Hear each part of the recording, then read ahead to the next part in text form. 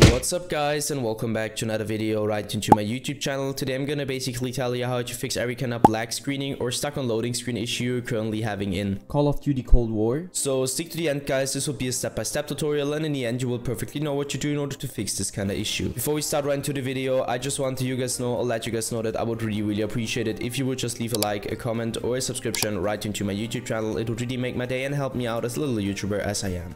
The first step I would recommend doing for everybody, or the main step, is going to be to navigate to the very bottom left corner of your screen, where you're going to left click your Windows symbol, and use your Windows search function in order to find Windows Defender Firewall. So you're going to type it in, and once this one pops up, I want you to click Windows Defender Firewall. Just simply hit enter or left click it.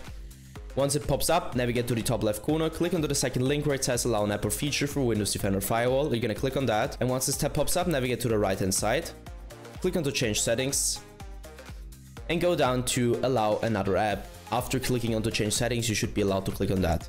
So hit that, hit browse once this window pops up.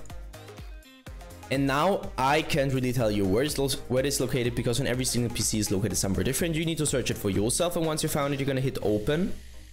And afterwards you're going to hit add, and once you hit add, it should be it.